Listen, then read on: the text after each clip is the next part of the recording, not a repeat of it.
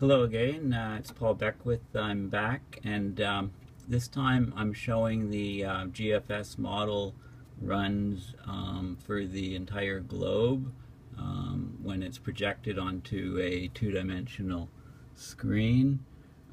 So again, we've got the jets seen, and you can see, how incredibly spirally and looped they become.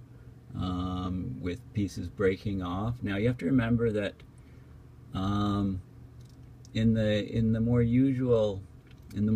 normal system, or what we're familiar with, is you have, of course, warmer air close to the equator and spreading out, and then you have these jets basically separating the warmer air from the colder air that is poleward on either side of the jets. When you get a wavy area like this, then the warmer air can extend further north. And when you get a trough like this, so this is a ridge here. When you get a trough like this, then the colder air can extend down further south. And then as these go by a fixed point on the Earth, you can transition from very warm temperatures to very cold temperatures, back to very warm temperatures, like a seesaw pattern, and that can happen very quickly as these waves become more larger amplitude in the north-south direction, and as they narrow up, if they narrow up, then as they move along, you can get very, very rapid changes in temperature. Over here, I have this is the temperature in degrees Celsius and degrees Fahrenheit, synchronized to the jet streams. And those loops that you can see on the jet streams, you can see that there's changes, large changes in many different locations. The reds here, those are 30 degrees Celsius plus, and then it goes down to the yellows is 20 degrees, and so on. So you get these fluctuations. They're occurring, again, every update is 3 hours. You expect some changes as you proceed from day to night, back to day, and so on. You can also see the cold air that's sitting over North America here, and also over Asia here. Now this is the temperatures, and I want to show you the temperature anomalies now.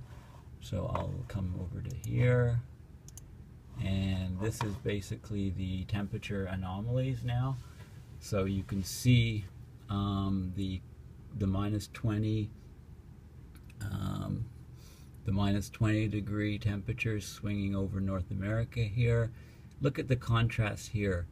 20 degrees Celsius, 15 to 20 degrees Celsius below the norm. And then over in Florida, you're looking at temperatures 10 degrees Celsius above the norm. And when you have very cold temperatures and very warm temperatures in close proximity, that generates a large pressure gradient, which generates very, very high winds and very stormy activity. Now if we go back over here, okay, let's see, get my bearings here. This is Egypt right up here. Hope my geography is right. Cairo's in northern Egypt, so you can see what's happening there. The temperature is varying from below zero, minus 5 degrees or so, up to positive temperatures. There's fluctuations. There was snow there recently. If you go over here, that's about 30 degrees north. If you go even further south, over here in Vietnam, okay, you can see, look at these anomalies coming in here. Okay, these anomalies, very low. There were some purples here, 10, 15 degrees below normal. you'd have to go back to the absolute temperature map to see whether that was going below zero. And then Laos, where they had that 120 millimeters or centimeters of rain in one 24-hour period, is down in this region. But you can see that, I mean, this is not a pretty picture.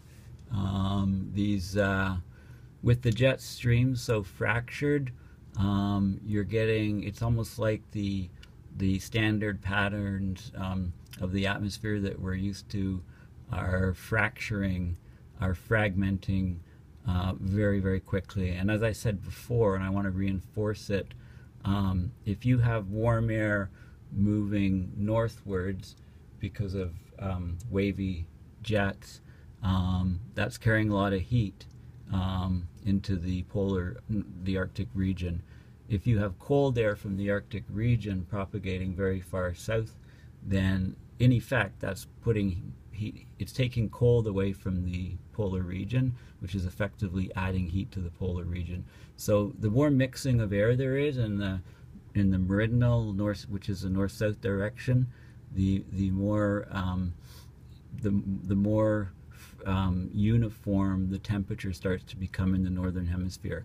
So if you carry this logic forward, and you know, it does seem to be the sea ice and snow cover that is messing up the jets and then leading to the initial bending and waviness of the jets, and then the mixing of the air is carrying the process even further. So if you carry this to the extreme, then you can imagine that these processes could possibly lead to quite a homogeneous temperature across the northern hemisphere with very little latitudinal gradient.